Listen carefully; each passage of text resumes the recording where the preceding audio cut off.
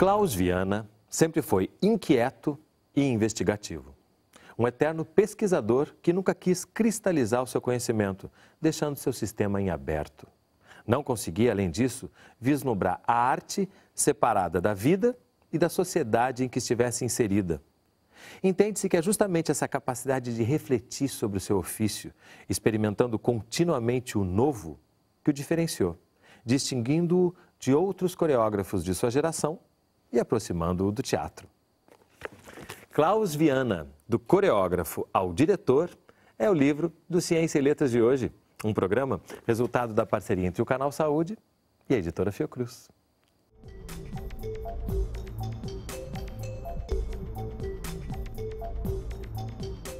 Conversam comigo no estúdio do Canal Saúde, Joana Ribeiro, professora e autora do livro, e Andréa Chiesorin, bailarina e coordenadora da Escola Angel Vianna. Sejam bem-vindos. Obrigada. Queria começar trazendo uma fala da Lala, uma atriz paranaense, né? Ela habita em São Paulo, né? A origem, exatamente, eu não sei. Eu tenho a impressão que ela é de Curitiba, mas vamos deixá-la como paulista também. E que ela fala que o Klauss era um homem que fazia pontes. É tão bom esse conceito, né? Eu acho que nos ajuda a começar a entender essa figura tão importante, né? Tanto no sentido humano quanto no sentido da dança, de todas as artes e do teatro. Seria essa uma boa forma de começar? Falando dele como um construtor de pontes? Eu acho que sim. Esse lugar do entre, porque a ponte, você vai e volta, né? Então, você não precisa ir e ficar necessariamente. É um lugar de trânsito. E eu acho que ele faz esse trânsito entre as artes, né? No caso específico, né, da pesquisa que eu realizei, entre a dança e o teatro. Né? Mas antes disso também entre a dança, o balé clássico, o balé, e a dança moderna, yoga e as artes visuais, e o meio de Belo Horizonte, onde ele, né, estudou, os intelectuais, os escritores. Ele estava sempre nesse lugar de ir e vir. Né? E de levar coisas, porque a ponte te possibilita comercializar, né? Você troca, pega, leva para cá.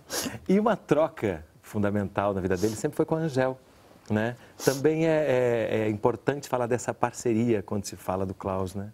Dessa coisa que eles construíram juntos. Não dá para falar dos dois sem falar dos dois, né? De um sem falar do outro, né? A Angel sempre conta para nós que tudo iniciou os dois juntos.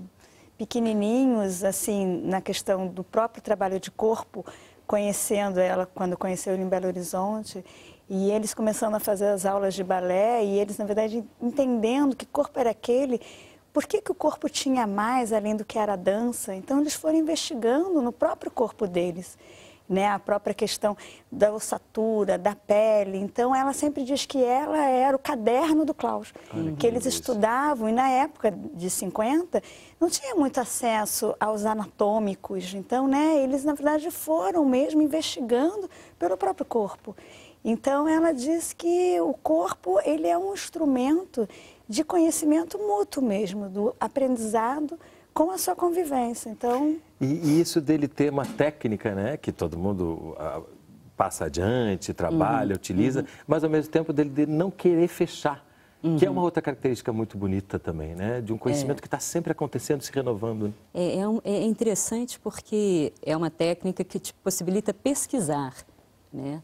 Então, ela não é formalista, né, codificada em passos, né, como a gente vai ter, por exemplo, o balé clássico, você estuda, né, codificações do corpo e depois você dança esses códigos, tanto que você reconhece, isso é balé, isso é uma técnica de Jennifer Muller.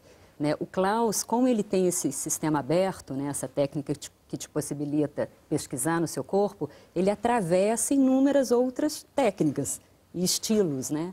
Então, por isso que no teatro ele também está com os experimentais, com a comédia de costumes. Na dança ele podia dar aula de balé e ao mesmo tempo trabalhar com o que tinha de mais vanguarda, né? Porque isso vai atravessando, essa técnica dele pode atravessar sistemas, diríamos assim, mais fechados, codificados. Ele mesmo disse, né? Quero que exista emoção e intenção nos gestos, não me importa a forma. E quando ele e a Angel chegam no Rio, eles renovam a cena, né, teatral no quesito dessa questão preparação corporal, coreografia. Quer dizer, já existia, né, essa função do coreógrafo que trabalha no teatro, ela vem de priscas eras, né? A gente tem isso no Renascimento, tem isso com Molière, né? E o maître de ballet, tanto que o maître de ballet entra na própria dramaturgia no teatro, né? E o que é interessante quando eles chegam no Rio, nessa passagem dos anos 60 para 70, é que eles iniciam pela questão da dança, do coreógrafo, e vão desconstruindo essa forma, né? Essa forma formal, né? Codificada, quer dizer, eles vão abrindo possibilidades no meio do teatro, que na época era, né, uma época de ditadura, né? Que você buscava novas formas de falar. E, ao mesmo tempo, é uma época de explosão da sensorialidade, da expressão corporal, né? Isso está, né, o Woodstock é maio de 68 na Europa, quer dizer, tem uma questão efervescente do corpo acontecendo. De reação, né, a essas pressões e ditaduras gerais. Né? E atravessado por outras questões também, né? Dos jovens, do prazer, da sexualidade. As descobertas. Não, e, sobretudo, né, Ju, é tão bacana quando a gente escuta a Angel dizendo que o corpo ele não era muito visto enquanto instrumento mesmo. Porque a Angel e o Klauss, eles inauguram um conhecimento do corpo. Quando eles entenderam que tinha algo além da fisiologia, que era a neurologia, eles falaram, não, ainda tem algo a descobrir. A cinesiologia, que é o estudo pelo movimento. E esse é o diferencial que eles trazem para a dança, né? E passa pela expressão corporal, pela consciência, porque daí ela introduz a consciência corporal, que passou pela yoga, que passou pela capoeira. E ela e o Klauss, quando saem de BH e são convidados para ir para a Bahia, vivenciam a cultura popular. E daí eles misturam isso tudo. E aí, quando chega lá em Salvador, eu já falo, eu vou para o Rio de Janeiro fazer uma escola. Se você vai ficar aqui, você fica. Né? Então, daí que ela chega no Rio e vai viver na década de 65, que pega toda essa parte, né, da ditadura e que nasce a potência da expressão corporal. E aí a gente tem essa trajetória do livro, do coreógrafo diretor, que é logo depois, né? Que é 67, a partir de 67. Porque quando eles chegam no Rio, tem uma dificuldade de absorção, né, assim, da cidade em relação a eles. Eles eram mineiros que tinham passado pela Bahia e estavam chegando no Rio. E, assim, eles tinham uma companhia de dança, balé Klauss Vianna, que já tinha feito a turnê. Então, eles já tinham, de certa forma, dançado no Rio de Janeiro, dançado em São Paulo, mas eles ainda, né, eram novos, digamos assim, né, na cidade. Então, no início, eles começaram trabalhando com a dança. A Angel trabalhou em televisão, dançava na TV Tupi. O Klauss dava aula de balé, primeiro, inicialmente, né, em escolas mais no subúrbio. E, aos poucos, ele foi se aproximando do Teatro Municipal, né? E a Angel também se aproximou da Tatiana Lescova, onde ela abriu a primeira turma. E no Teatro Municipal tinha uma bailarina, Sandra Dicken, que costumava fazer coreografia em teatro. Ela tinha trabalhado com Grisoli, por exemplo, era uma pessoa que estava bastante atuante nessa área. E ela indicou, ela estava indo viajar, e ela indicou, Klauss, tem uma peça, a Ópera de Três Vinténs. Do Brecht. Do exato, com o Zé Renato, e eu não vou poder fazer. Você quer? Você que gosta de teatro? Porque parece que, né, ele já comentava que desde Belo Horizonte ele já gostava. Ele queria ter sido ator, né? E foi pontualmente em alguns momentos, né? E é interessante que a gente vai e volta, né? Porque quando vocês estavam falando assim, eu me lembrei... Porque tem o acervo que está no site, tanto do Klauss quanto da Angel, é um acervo belíssimo, né? E tem umas cartas lá do princípio de Belo Horizonte, que são cartas, a reprodução delas manuscritas mesmo, em que ele fala, meu benzinho, e se refere às turmas. Você falou, abriu uma turma com a Tatiana Lescova, eu me lembrei das turmas que estavam sendo abertas. Então, é tão interessante, né? A gente tem acesso a essas histórias que vocês estão contando aqui pra gente. Elas estão muito documentadas, né? Tem muita coisa. Não, e a Angel é uma preciosa, ela guarda tudo. Os muita coisa figurinos pode ser desenhados por ela e tudo, E o Klauss era o contrário, parece que ele jogava fora, né? Não, que as pessoas tinham que salvar do lixo, assim. E aí vai se fazendo um casal, né? Complementar, né? Não, eu acho que esse casal é uma bênção para as artes no Brasil, né? Tanto que hoje a gente fala os Vianna, né? Quando a gente fala do Klauss e da Angel, né? Claro que existem as individualidades, as trajetórias, mas existe algo também que a gente chama os Vianna, né? Que é essa complementaridade entre eles, né? E o que junto também eles fizeram. Não, e aí apóstrofe o S, né? Porque também tem o Rainer, que foi filho dos dois. Que na verdade... que também tem muita coisa em vídeo linda, é uma tríade. Né? O depoimento dele dizendo como ele descobriu o pai bailarino, pai coreógrafo. É tão bonito, né? Você vê que já conhecia em casa, mas quando eu vi que aquele profissional estavam falando coisas que Hoje tocavam... é Dia de Rock, né? Que era uma peça que falava a juventude. Né? E ele foi assistir e ele se identificou com a peça e o pai dele estava em cena, cabeludo, fazendo. Né? E ali ele teve um encontro com o pai, através, né, do teatro. Que acho que antes até talvez ele se sentisse roubado, né? Dos pais pelas artes, né? Que o Klauss e a Angel, eles casaram com as artes, né? Assim, eles têm uma vida, a arte muito integrada. E hoje é Dia de Rock foi uma volta, né? Foi um resgate dessa relação entre eles, pai e filho, né? E é interessante você falar, né, tem uma vida casada com a arte, porque a gente falou na abertura também de como eles não dissociam, né? Como vida e arte para eles são muito a mesma coisa. Vida e obra, é a mesma coisa. E isso levado para o trabalho do corpo também, né? O corpo não é só para o bailarino, né? E são intensivos. A convivência com a Angel, ela é assim, ela acorda... Ela está com que idade, desculpa, hoje? 85. 85. Sem parar de dançar. Acabei de ver um espetáculo com ela. Né? Na verdade, Sábia. a escola técnica faz 30 anos esse ano. O ensino superior fazem 12 anos. Então, são 60 anos de carreira. Né? Então, o que é mais bacana de estar lá na escola é que a gente vê as 3 gerações no sentido quem passou pelo Rainer, quem passou pela Angel e quem passou pelo Klauss. Porque a escola em Botafogo virou essa referência. Então, chegam correspondências, como chegam e-mails e como chegam pessoas. A gente atende pessoas sem parar.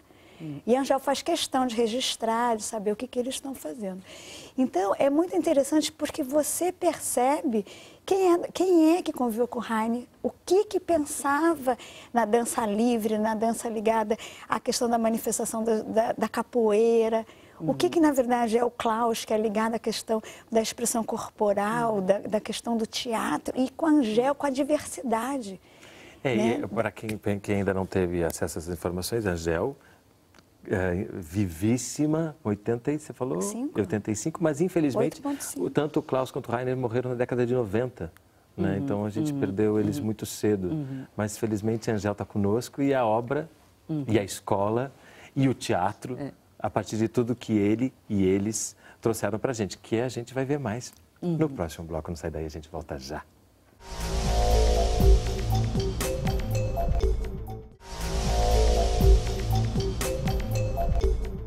Klauss Vianna, do coreógrafo ao diretor, é o livro do Ciência e Letras de hoje. Comigo, no estúdio do Canal Saúde, a autora do livro, Joana Ribeiro, e Andréa Chiesorin. Começar esse bloco mostrando aqui 2 fotos incríveis, que é o Klauss, tanto com o Rubens Correia, aqui nessa página, e aqui com o Zé Wilker, que são os 2 atores da montagem clássica do arquiteto imperador da Síria do Arrabal, que também nos remete à trajetória dele, que é a segunda parte do seu livro, no Teatro Ipanema. O que há nesse momento, o que acontece, que é tão importante quando a gente conta a história do teatro, quando a gente conta a história do Klauss, quando a gente conta a história desses atores que estão aí, né, ainda trazendo e falando, a gente tem muitos vídeos disponíveis na internet, falando da importância até hoje desse trabalho que eles fizeram com o Klauss. Essa fase do Ipanema, ela é bem interessante, porque o Klauss entra no Ipanema, né, no grupo Ipanema, para trabalhar com o Rubens Correia e o Ivan de Albuquerque, como coreógrafo, para fazer a coreografia do Jardim das Cerejeiras. Resolver os problemas ali ainda, né? Vem costurar, aqui, uma marcação que eu não consigo. Exatamente. E aí ele fala ao final do processo, olha, eu gostaria que da próxima vez vocês me chamassem para começar o processo e não para finalizar. Queria estar com vocês desde o início, começar pelo corpo, né? Não finalizar pelo corpo. E aí, no Arquiteto Imperador da Síria, eles convidam o Klauss, porque eles resolvem, Ivan de Albuquerque, com esse texto, né, surrealista do Arrabal, ele resolve explodir os sistemas cênicos. Então, não tem cenário, não tem figurino, e o corpo, ele é muito requisitado, né? Se a gente lê a peça, as rubricas, né, tem uma cena de dança com os pés. O Arrabal já traz isso no texto, né? Ele traz isso no próprio texto. E tanto que, quando eles começaram a ensaiar, eles improvisavam muito.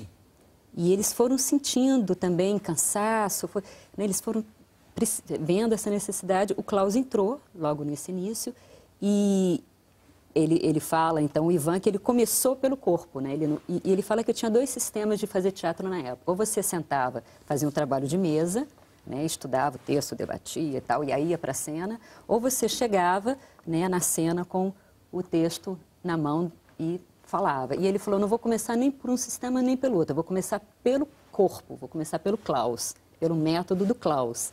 Nessa peça no Ipanema, é a primeira vez que a gente vê expressão corporal, que é um termo que explode nos anos 70, que a gente vê em várias, na área de educação física, nas artes visuais, é um termo que vai... E aí a gente vê depois preparação corporal ainda, né, finalizando a década de 70 na parceria com a Tônia Carreiro, que tinha tido uma formação em educação física, porque preparação corporal é um termo comum nessa área. Interessante que você falou da Tônia, né, dessa montagem do Navalha na Carne, que a gente vai vendo através das fotos mesmo, a gente vê o corpo dela se modificando, né? No início do trabalho, um corpo que é mais armado, que é menos, né, que já é mais formal ainda, depois um corpo que vai mais próximo do chão e que já se aproxima de uma relação com o outro ator. Ele fala, né, o professor é um parteiro, né? Porque ele precisa entender que corpo é esse que precisa nascer, portanto, individual, único. Você tira, né, a dança que tem no outro, né? Você não impõe uma forma de dançar, né? Isso faz toda a diferença, né? Isso é a pedagogia que a gente fala que a pedagogia dos Viannas é a pedagogia da maiêutica, né?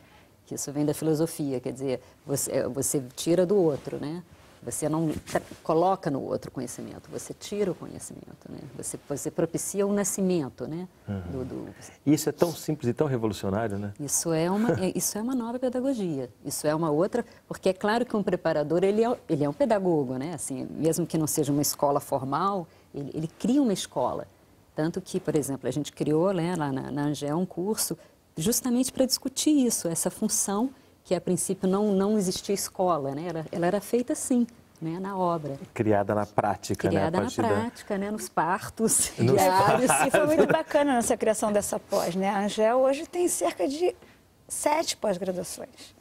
E o nome dessa pós chegar, né, no nome Preparador Corporal para as Artes Cênicas. Foi tão bonito o processo de como é que você vai identificar, né, um novo curso. E ao mesmo tempo um curso que também se movimenta a partir de uma turma, ele é repensado para outra, né? Isso tudo que vocês contaram para a gente, essa trajetória, inclusive essa trajetória em espiral e de formas de trabalhar que vão indo e vindo a partir desses termos todos, que depois você organiza tão bem aqui, a gente chega no diretor, né?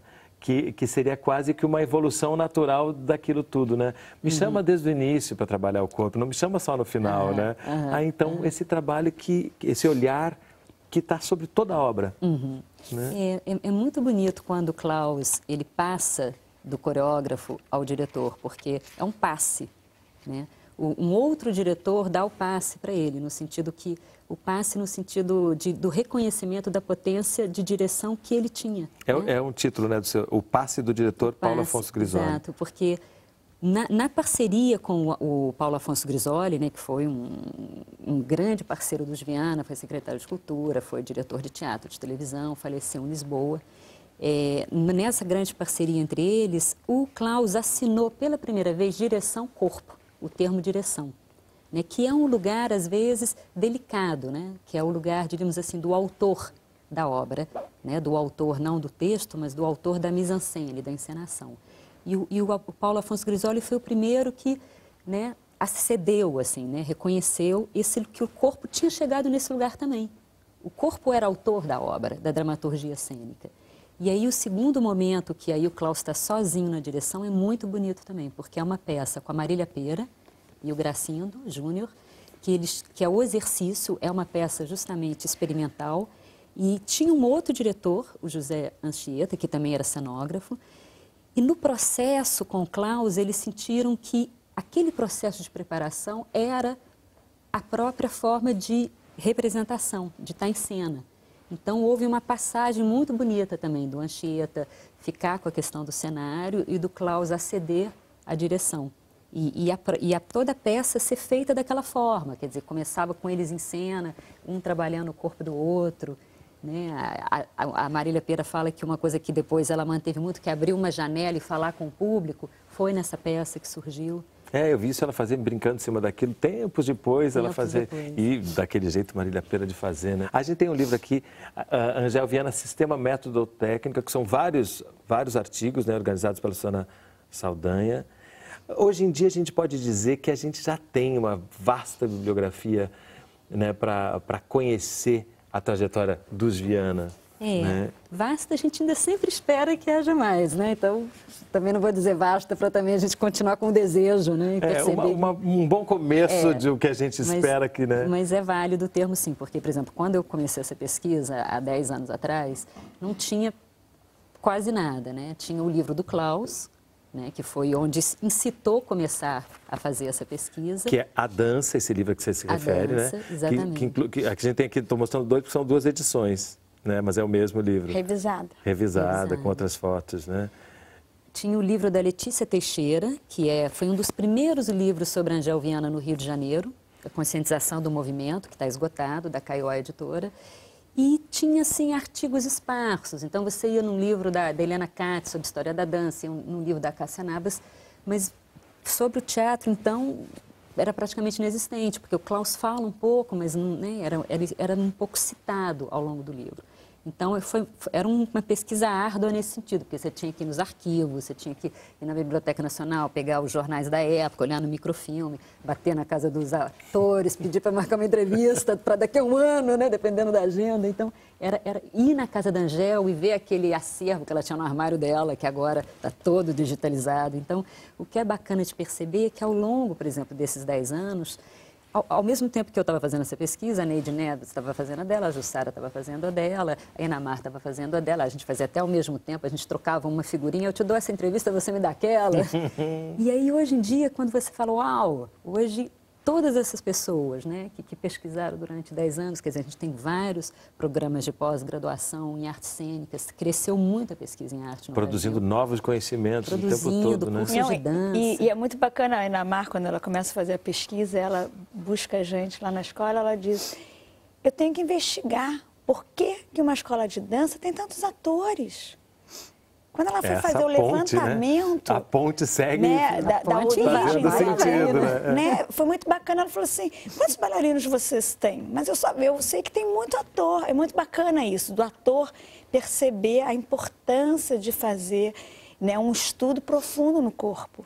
E aí, a partir do que a gente lê no livro, a partir do que a gente ouve de vocês, a partir do que a gente tem acesso nesse acervo que está digitalizado ou em vídeos, a gente percebe como é importante que cada pessoa, independente do seu ofício, da sua relação com a arte, comece a perceber e conhecer o próprio corpo, né? Porque a gente está falando de saúde. É o corpo do dia a dia, né? Quer dizer, esse corpo que está aqui sentado, dando uma entrevista, entrevistando, né? É o corpo que vai para a cena, ou é o corpo que, né, que vai para o seu trabalho, quer dizer, e essa integração, né, do dia a dia com o que você faz e como você vive, né, ela é simples, mas a gente esquece. Né? A gente acha que é outro corpo que vai entrar. Exatamente. E mais uma vez muda tudo quando você olha, percebe, escuta, respeita, conversa, dialoga com o seu próprio corpo. Não, e pensar a saúde pela prevenção, né, é o que há. É porque eu sempre gosto de fazer esse link, nem que seja assim no finalzinho, porque às vezes as pessoas perguntam, né, não é um canal Saúde? O que está falando? Porque é saúde das artes. Saúde das artes, saúde do corpo, saúde da mente, saúde das emoções, que ele não separa, né? Ele junta tudo. E aí eu vou terminar com uma frase dele que diz assim, sei que esse trabalho não está pronto nem ficará pronto nunca. São observações, reflexões, sensações que se modificam e se ampliam no dia a dia, na sala de aula, no meu encontro comigo mesmo. Às vezes me perguntam como é que se chama essa técnica, e confesso que eu não sei. Apenas quero lançar a semente. Uma vez solta em terra generosa, uma vez soltas em terra generosa, essas sementes provocarão reações. Que sigam provocando reações em quem é do teatro, em quem é da dança, em quem não é do teatro e não é da dança. Obrigadíssimo pela presença de vocês aqui conosco hoje. Mais que agradecendo. E o programa Ciência e Letras da Fundação Oswaldo Cruz é resultado de uma parceria entre o Canal Saúde e a editora Fiocruz. Se você quiser entrar em contato, mandar sua crítica ou sugestão de leitura, nosso telefone é 0800 701 8122. A gente se vê no próximo programa. Até lá. Para entrar em contato com a editora Fiocruz, acesse www.fiocruz.br/editora ou ligue para 21 3882 9007.